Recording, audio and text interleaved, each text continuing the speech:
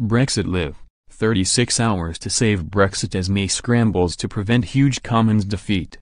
Such a vote would rule out a hard Brexit and allow Remainer MPs a far more influential role in the terms and conditions of the exit deal. Yesterday the House of Lords approved an amendment to the EU Withdrawal Bill which granted Parliament far more power regarding the final exit deal, with the amendment passing with a huge majority of 119. The bill will now be sent back to the House of Commons where another vote will take place on Wednesday evening, with Mrs May fighting to convince rebel MPs led by Dominic Grieve to support the government and reject the amendment.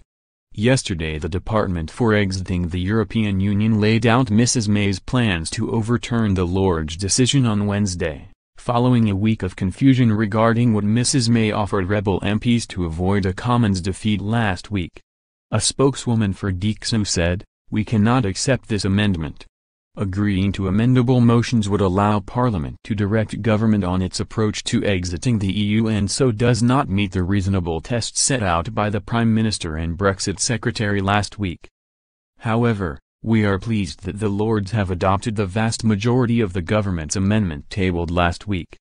We will seek to overturn the Lords' decision when the bill returns to the House of Commons on Wednesday." This is a live blog. See below for breaking news and Brexit updates. 8:45 am, Irish border talks to stretch into autumn. Ireland's Foreign Minister Simon Coveney has admitted talks on preventing a hard border on the island will probably stretch beyond June. This month's EU summit has long been touted as the deadline for border talks, but it appears Brussels and Dublin have softened their stance on allowing negotiations to stretch into the autumn. Border talks have stalled in recent months with Mrs May unable to offer a solution deemed acceptable by Ireland, the EU and hardline Brexiteers in her cabinet. 8:20 am, Barnier and Verhofstadt to make Brexit speech. The EU's chief Brexit negotiator Michel Barnier will make a speech this morning on security in Europe after the UK leaves the bloc.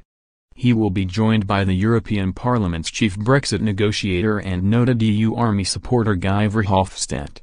The pair will speak in Vienna, Austria at 9 am BST. More to follow.